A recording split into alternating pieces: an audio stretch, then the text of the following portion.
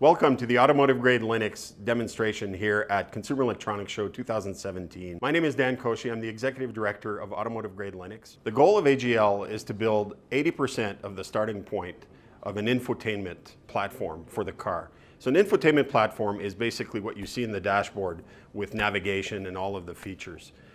The other 20%, our goal is to have the automaker customize that in order to make it look and feel like their own brand. So behind me right now is a demonstration of the AGL Unified Codebase. This release includes several new features that we're going to be showing you in this demonstration today. First of all, I'd like to mention that our AGL platform now has a new home screen, which is new in this release.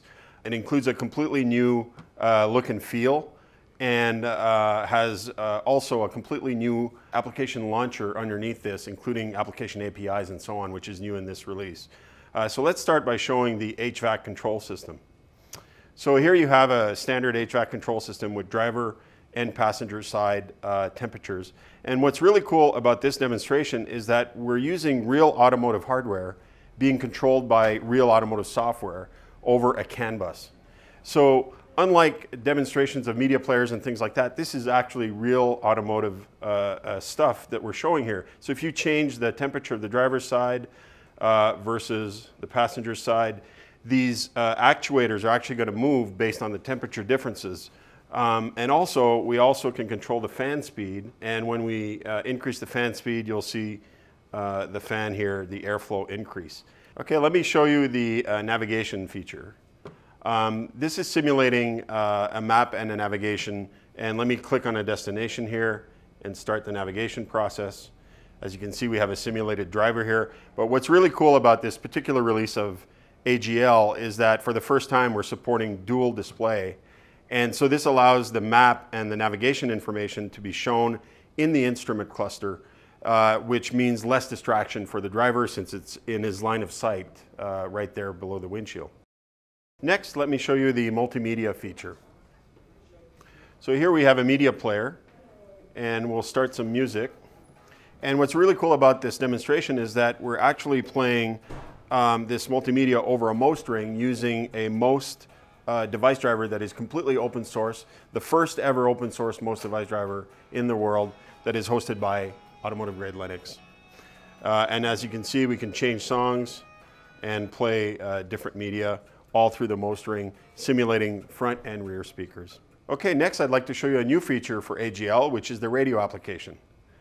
So here we have a radio application where you can tune to a channel and start playing the audio.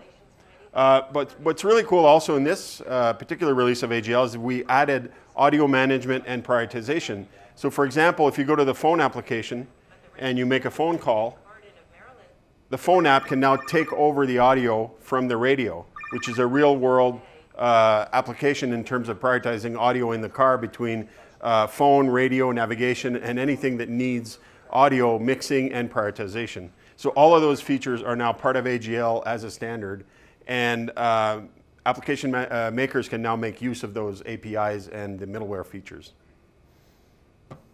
Okay, next I'd like to show you the vehicle information dashboard feature. Essentially, this is a simulated feature here since we're not in a real vehicle, but you can see that it shows the tire pressure, the speed, your current trip odometer, etc. And all of this in a real vehicle obviously would be read off the CAN bus and actual figures would be shown. Again, real automotive software controlling real automotive hardware.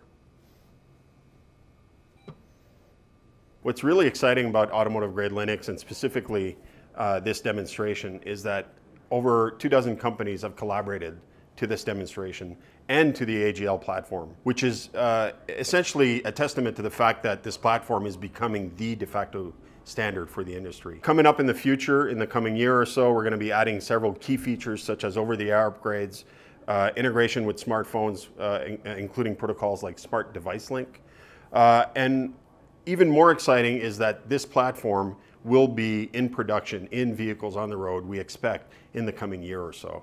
And that's really what AGL is all about.